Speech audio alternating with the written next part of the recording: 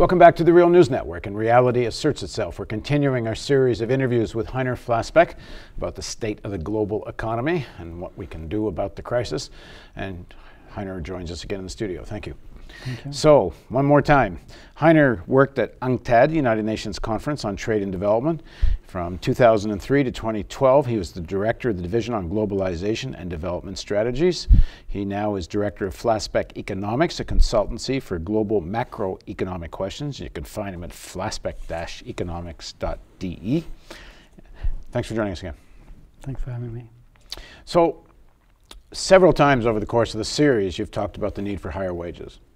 We're in the Real News Center in Baltimore, and the other day I had an interesting conversation with one of the plumbers, and we were talking about whether minimum wages should go up in the United States, and I was saying, you know, this thing about $10.10 an hour that President Obama is calling for, it's kind of disingenuous, because $10.10 an hour is better than $7 or $8 for sure, but it's not really going to get people out of poverty, which is what he claims. And the living wage demand for $15 is at the very least where things should be. And he says to me, well, what is the point? If you get this raise in minimum wage, you know, it may cause other wages to go up as well, and then they're just going to raise the prices. So what's the point? Because everybody will be right back where we were before. That's right. Insofar, if we would have unreasonable wage increases, say of 10%, as we have had in the past, sometimes during the oil price explosion, and so then it would go into prices. That's for sure. But what we have to reinstall, so to say, is the normal part of the wage increase, namely wages following productivity. Real wages can follow productivity without any problem for the overall economy, without igniting inflation, nothing like that, but with very stable inflation rates. And this we have lost in the last years. Well, but back up for a sec. We talked about that earlier, but even if wages go up according to productivity, the plumber's going to say, well, why can't they raise prices anyway? No, they wouldn't, because then we have to hope at least that there's certain competition in the market that avoids people from increasing prices beyond that. And this is true.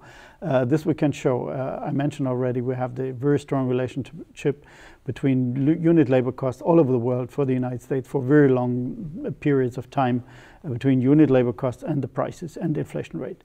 So this is very stable. And sometimes you have movements where capital is winning more, and which is the last 20 years, but labor lagging behind. But overall, if we have increase of wages, there will be no inflationary bouts. That's absolutely clear.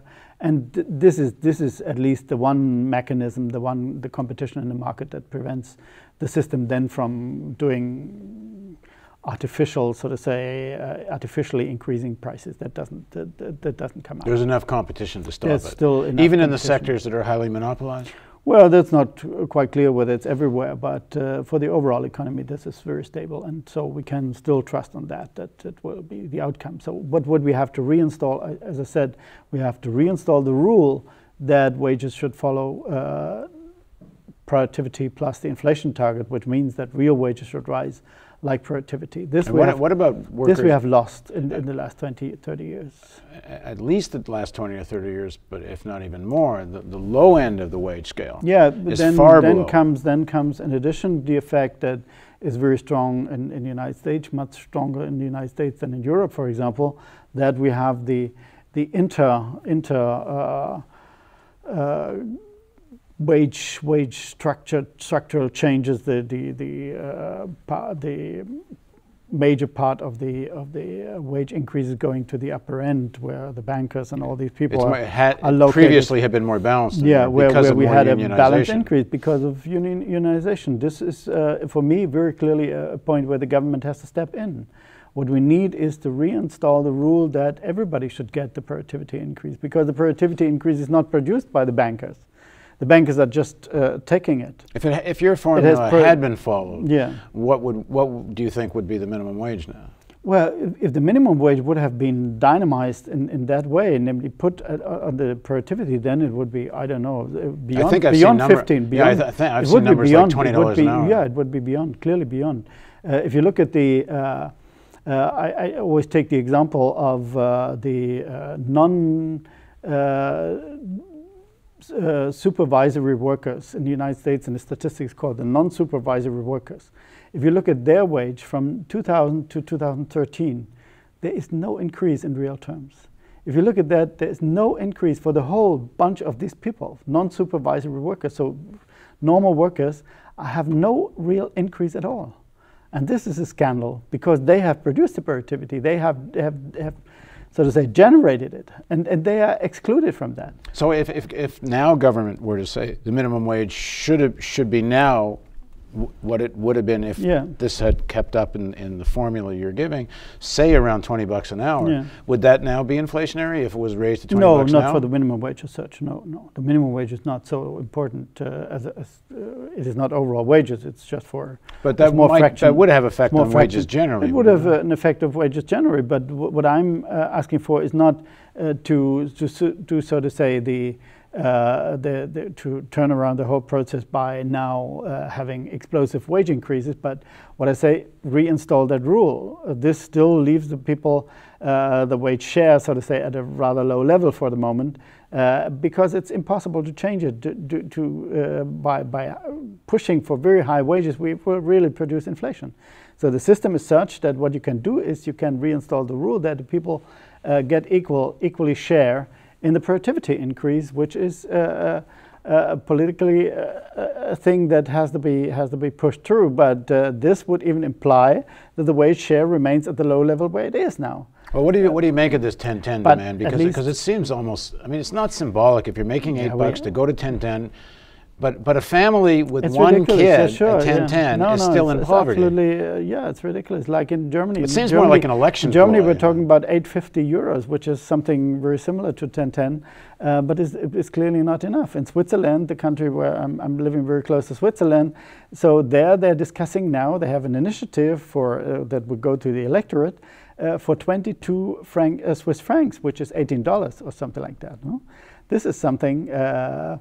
No, it's more. The dollar is the other way around. It's 18 euros, but it's $25. They're talking about 25 euros dollars as the minimum wage in Switzerland. And Switzerland has more or less the same productivity as the other countries have. Well, let's look at what's going to happen in the United States. In all likelihood, even 10-10 is not going to get passed. It won't get through the House.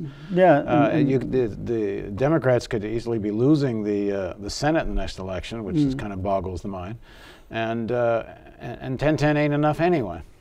Yeah. So where are we headed then? This idea that, like, if your analysis is that the only possible recovery is a wage-led recovery, and we're still going the other direction, so then what? Yeah, we're going into the Japanese scenario that I mentioned already.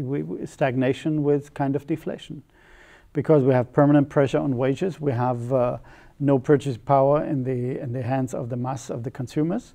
And this is the perfect scenario. As the monetary policy could sort of say, by producing this perceived wealth in the hands of a few, could paper over this process for a short time, but it will not go on forever.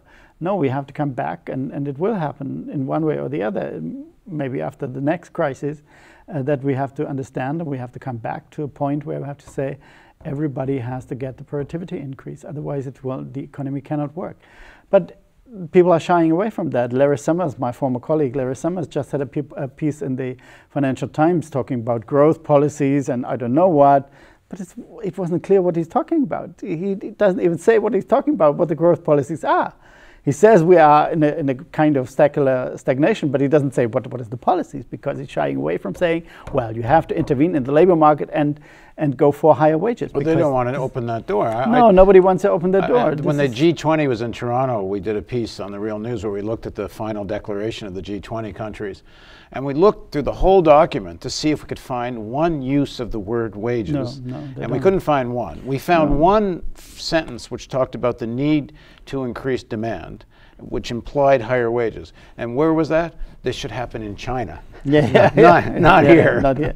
No, but even people who are asking for more expansionary fiscal policies, like Larry Summers or Paul Krugman, than not talking about the intervention in the labor market. But this is what is absolutely needed, because there is the imbalance.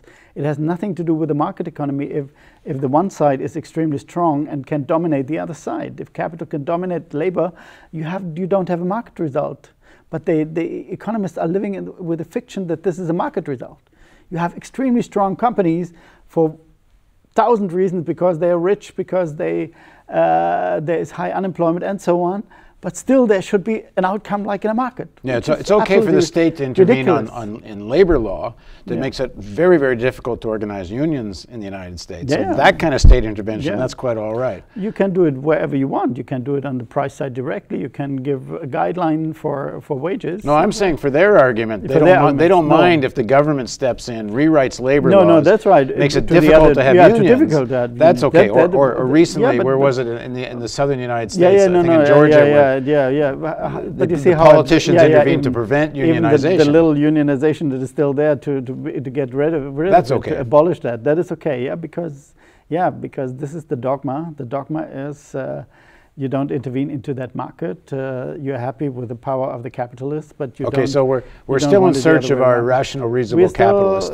We're going to see in the next segment if we can find our rational, reasonable capitalist.